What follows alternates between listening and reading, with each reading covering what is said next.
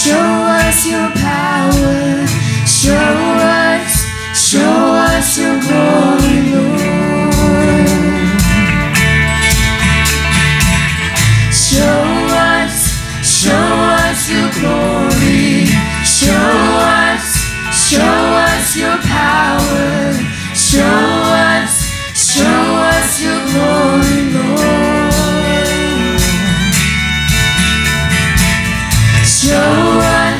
Show us your glory. Show us your power.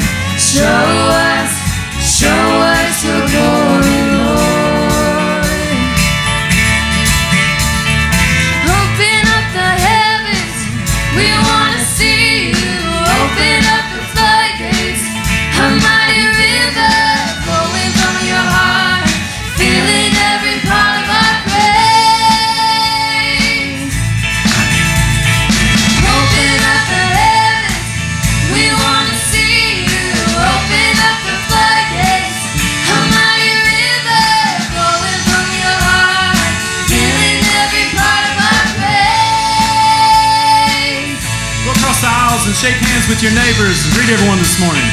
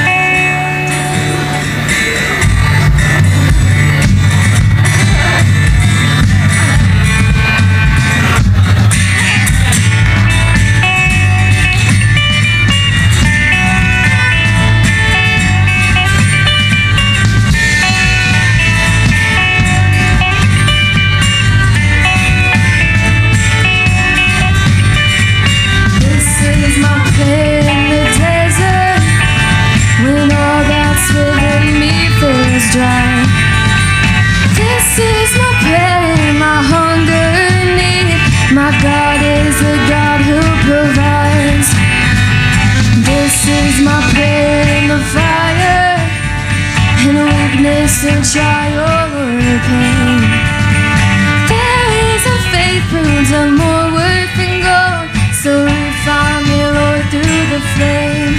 I will bring praise, I will bring praise. No weapon formed against me shall remain. I will rejoice, I will declare, God is my victory and He is here.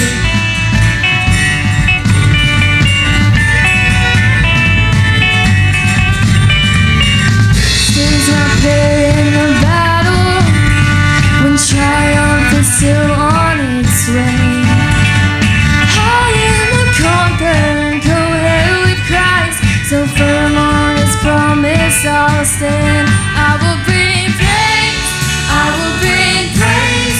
No weapon formed against me shall remain. I will rejoice, I will declare, God is my victory, and I will bring praise, I will bring praise. No weapon formed against me shall remain. I will rejoice, I will declare, God is my victory, and He is here.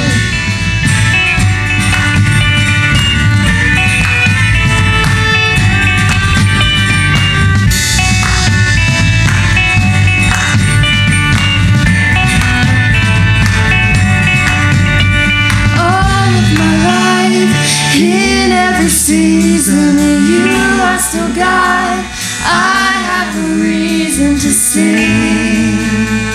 I have a reason to worship. All of my life, in every season, you are so God. I have a reason to sing. I have a reason to worship.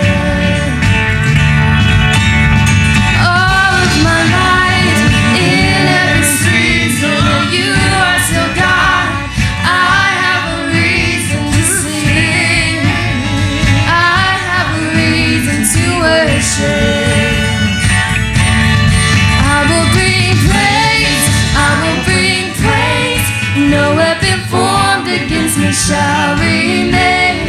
I will rejoice, I will declare God is my victory, and I will bring praise, I will bring praise. No weapon formed against me shall remain. I will rejoice, I will declare God is my victory, and He is here.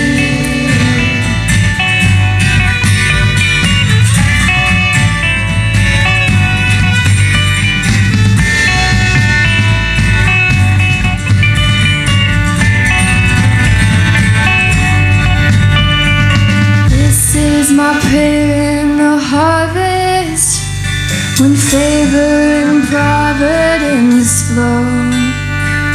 I know I'm filled to be emptied again. The seed I've received I will sow. If God's been your victory, give him a hand today. Amen. You guys may be seated. Ushers, if you'll come up forward, take our morning tithes and offering. As they're coming up, Michelle, come on up here. You guys give Michelle a big hand. She's got a quick announcement she wants to make. And no, I don't think that's her baby. That's not the announcement, right? Okay, so make sure. All right, you guys listen to Michelle right quick. You guys are familiar with Samaritan's Purse Christmas boxes. This year we are going to sponsor our Boys in the Men. Instead of boxes, we're going to do book bags. There is a post on the Women's Foster Street Facebook page with all of the details on there, and we've been collecting through the end of November to get a time for shipping and everything. We don't have, these are bags, we don't have them right now. They're with someone who's putting their names on there. But all the details are on the Foster Street Women's page. So please help us out. There's 31 total children. And that's really fun. All right, give her a hand, y'all. We're actually putting her on the Foster Street Facebook page soon, so we're going to be a part of that. It's a great ministry. Also, coming up soon, we're going to start celebrating recovery. Michelle and Manny and man, they are doing a fantastic job. So if you want to be a part of Celebrate Recovery, please put that on your connection card. Also, next Sunday, right after this service, if you've been here for 6 months or less, and you want to know more about our church, how you can get involved, our past, our present, and where you can help us in the future, we're going to have just a small little dinner for you guys. If you want to be a part of that, put it on your connection card and you can put it in the offering. But let's pray for the offering. Dear God, we just thank you this day. We thank you for who you are in our lives, God. We pray that right now, God, you will bless this offering, bless the people who do it. So may we pray and all God's people do it.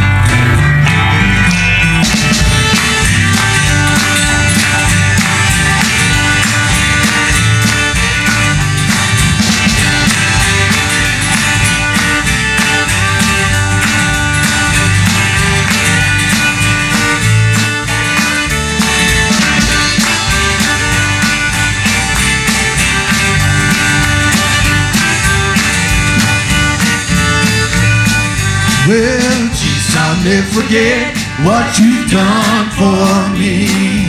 Geez, I'll never forget, oh, how you set me free. Geez, I'll never forget how you brought me out.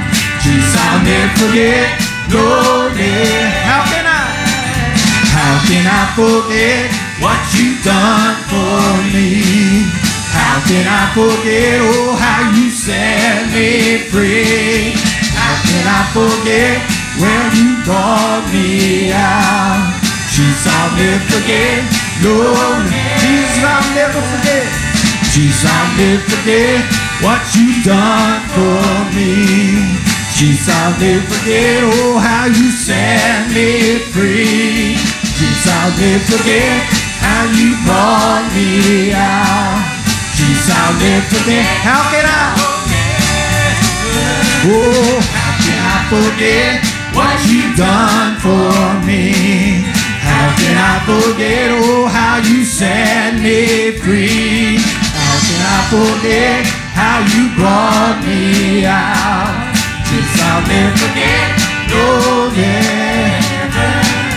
How can I forget what you've done for me? How can I forget, oh, how you set me free? How can I forget how you brought me out? Jesus, I'll never forget, no, never. He's done so much for me. I cannot tell it all, oh, I cannot tell it all, I cannot tell it all. He's done so much for me, I cannot tell it all. He's taken my sins, done so much, oh, he's done so much for me. I cannot tell it all, no, I cannot tell it all, I cannot tell it all. He's done so much for me, Lord, I cannot tell it all. He's taken my sins away.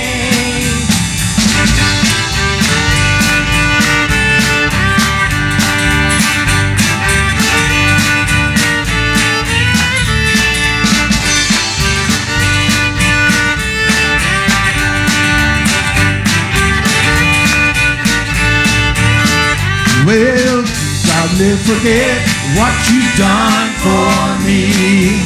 Jesus, I'll never forget, oh, how you set me free. Jesus, I'll never forget how you brought me out. Jesus, I'll never forget, no, man. He's done so much. He's done so much for me, Lord, I cannot tell it all. I cannot tell it all, no, I cannot tell it all. He's done so much for me, Lord, I cannot tell it all. He's taken my sins away. He's taken my sins away. Oh, he's taken my sins away.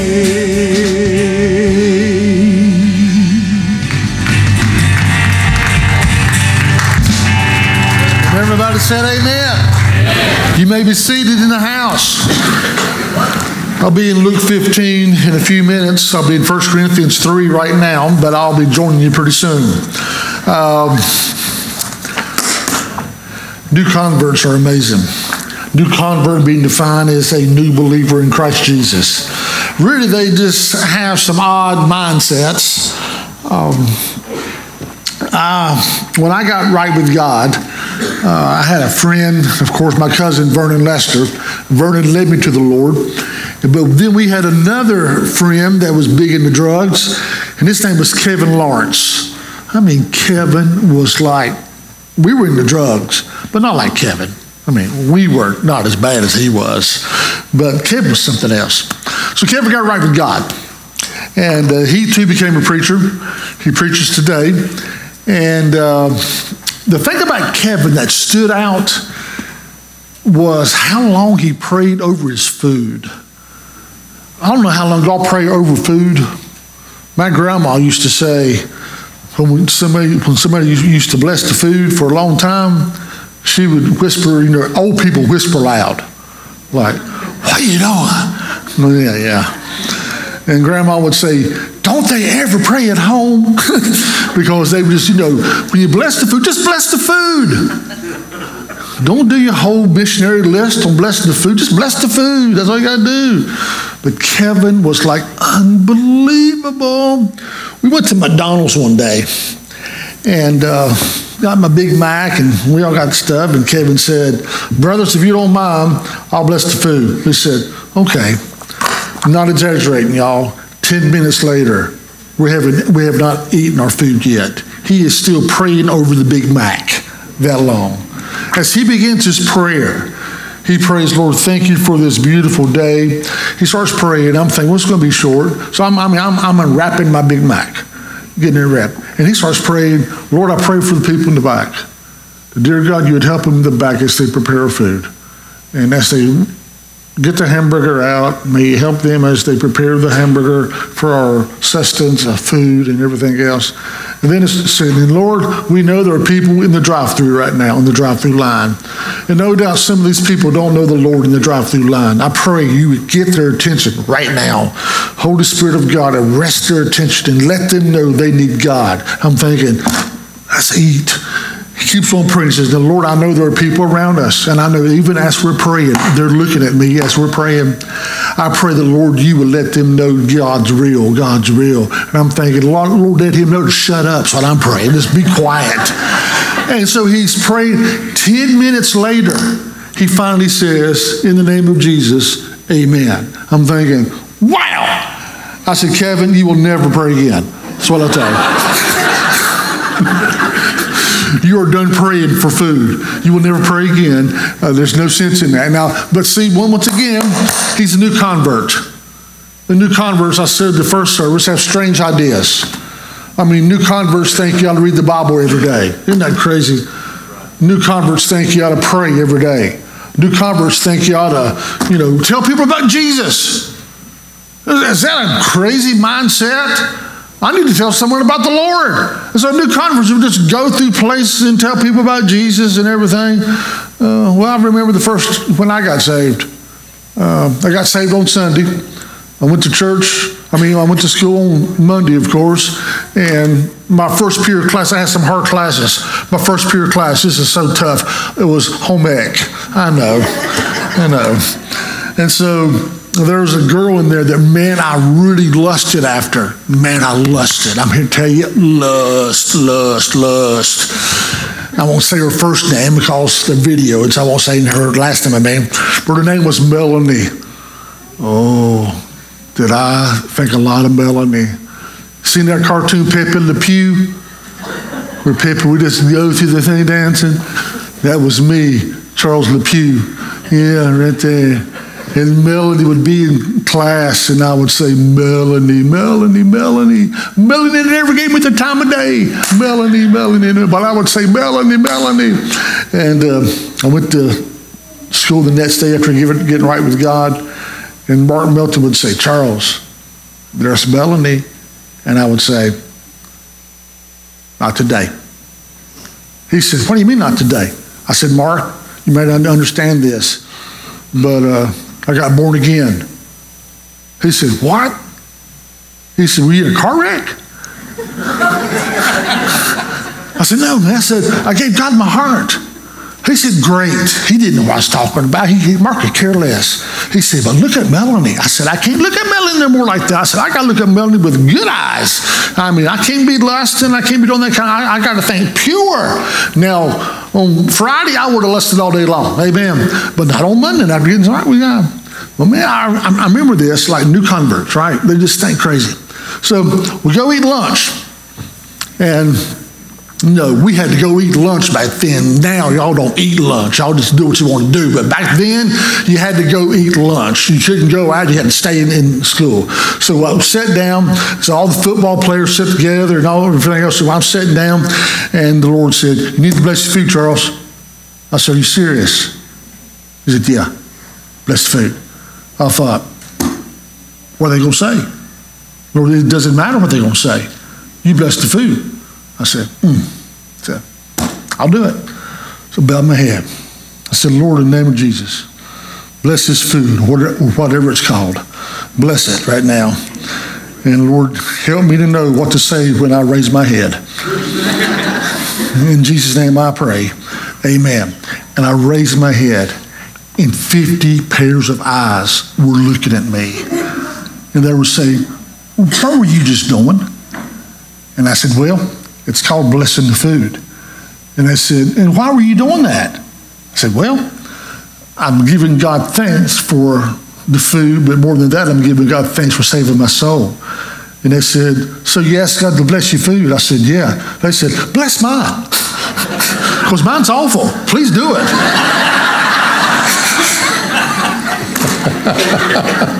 Do something with it. But those are new converts. I mean, new converts just do stuff because they love God. They don't care. They just want to do this kind of stuff.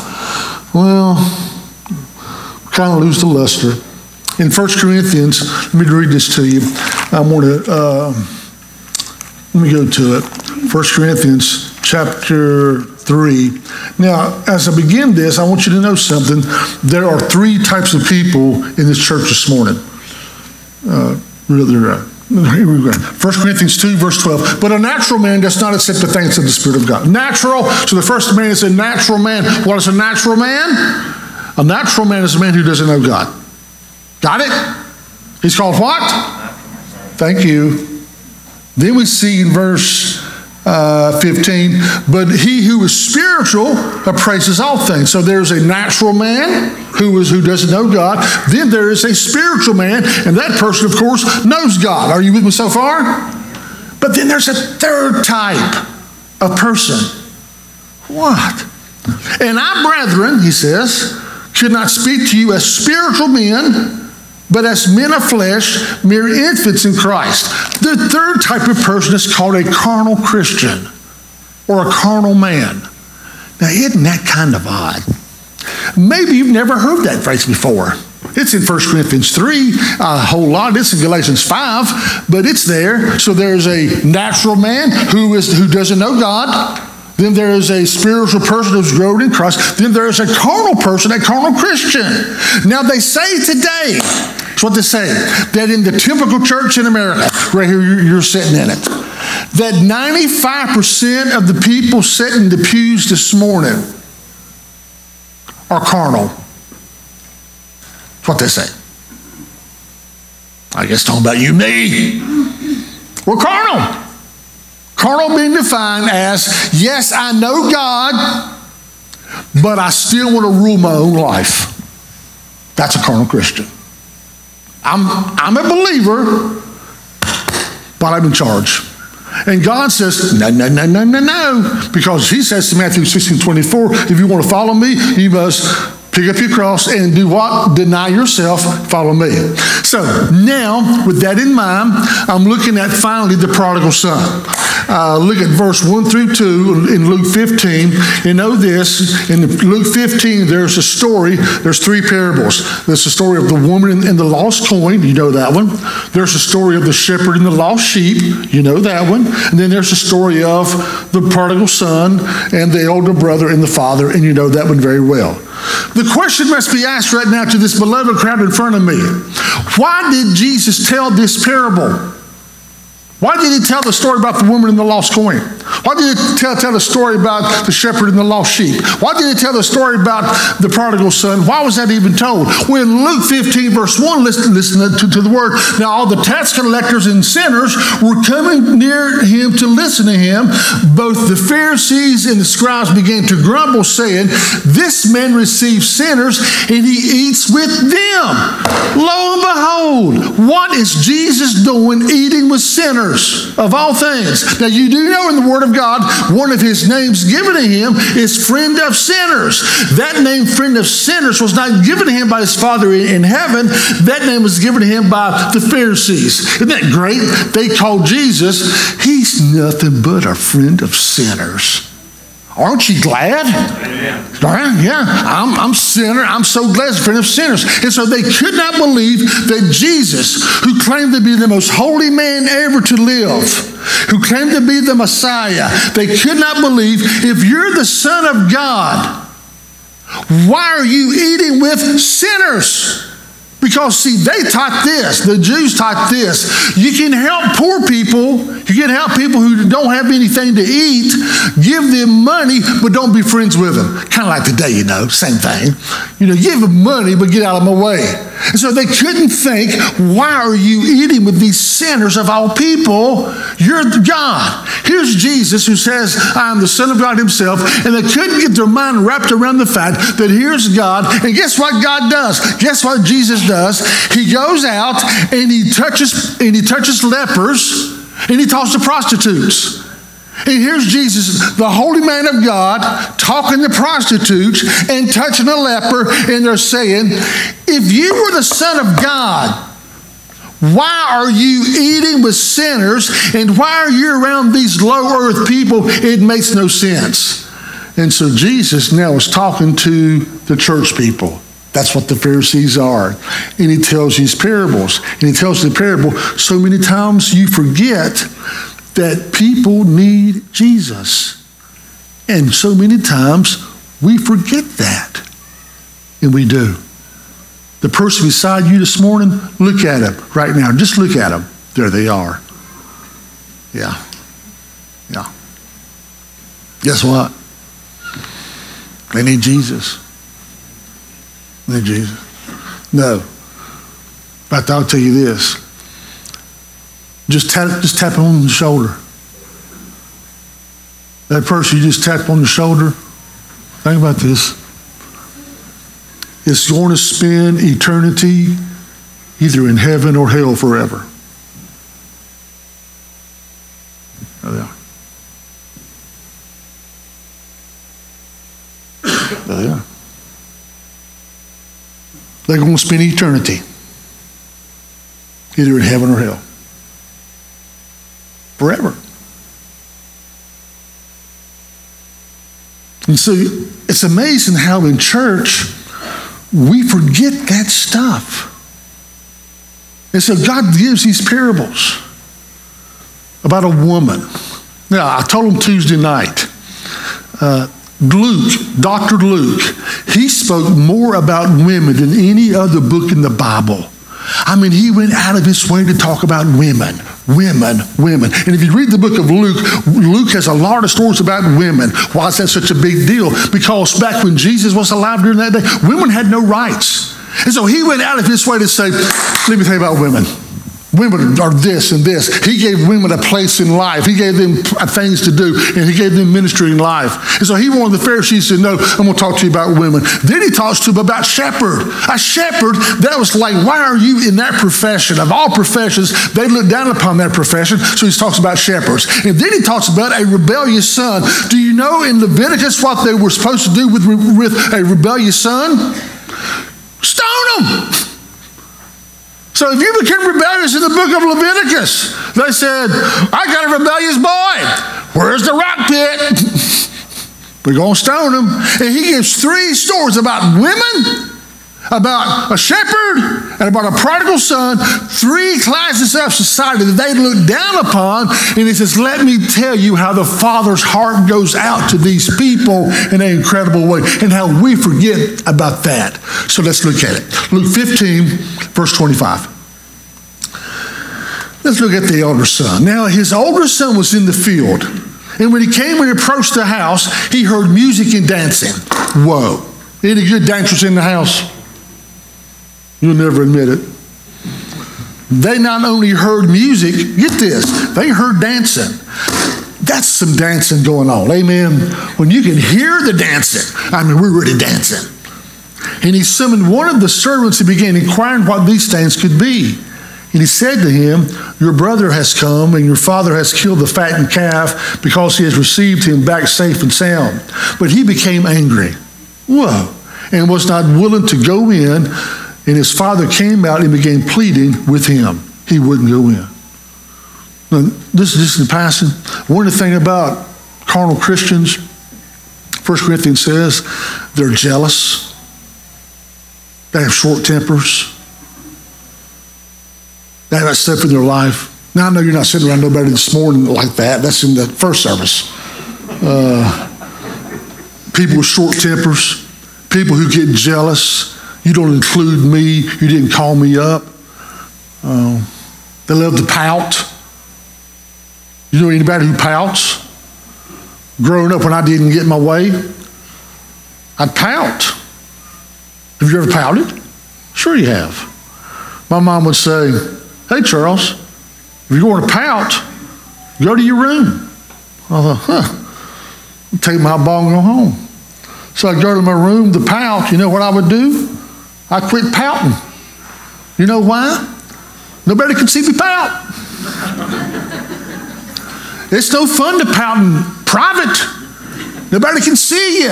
I'm a public pouter. I want people to see I'm pouting. Look at me. I'm sad. I'm depressed. I'm pouting. You didn't include me. You didn't call me. You didn't let me be involved in the conversation or the party or the lunch or this. And you didn't call me up.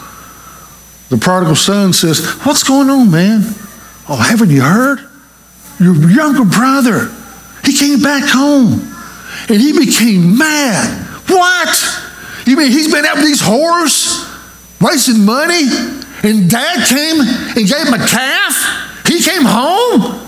Yeah, isn't that great news? No, it's not great news. How could dad do this? Is that how the story goes? Yeah, look at it. 27, he said to him, your brother has come and your father killed the fattened calf because he received him back safe and sound. But he became angry and was not willing to go in. And his father came out and begged, pleaded with him. But he answered and said to his father, look, for so many years I've been serving you and never neglected a command of yours. Now that's a lie. Amen. That's a lie. And yet you've given me, you never give me a young girl that I might celebrate with my friends. But when this son of yours, whoa, it's just not the dad's son, it's his brother. But when this son of yours came, who devoured your wealth with prostitutes, you killed the fattened calf for him. And he said to him, son, you've always been with me, and all that is mine is yours. But we had to celebrate and rejoice, for this brother of yours was dead and has begun to live. He was lost and he has been found. So let's look at the elder brother. And like I said, theologians say that 95% of the people in the church today is the elder brother. Now, if that's true, we are in trouble. Well, that means most of us today are the older brother. Think that's true, Charles? Let's find out. The older brother has some good virtues. He was a hard worker. He wasn't lazy. He was community-minded. I guarantee he was community-minded. I bet he paid his bills on time. I bet he helped people out. I bet he was part of the Civitans Club, the Kiwanis Club, the Lions Club, all those clubs. He was part of it all. And when he walked through the town, I bet people whispered to one another, hey, that's the boy. That's the boy that stayed home with his dad and mom. Hey, that's the boy. That's the boy that's a hard worker and he's responsible. There's the boy who loved his parents and he never broke his dad's heart. That's the boy. He is the pride of the community. And he compared favorably to the younger brother. And think about it. Who would you want for a son? Would you want one boy who will take half your money, not be responsible, can't hold a job down, who's a party animal, he's going to leave home, he's going to disgrace the family? Or would you want a boy who's a hard worker, who's responsible, who goes to church every Sunday, saves his money, loyal to his family? It's obvious. I want the other boy. I want the one that's responsible.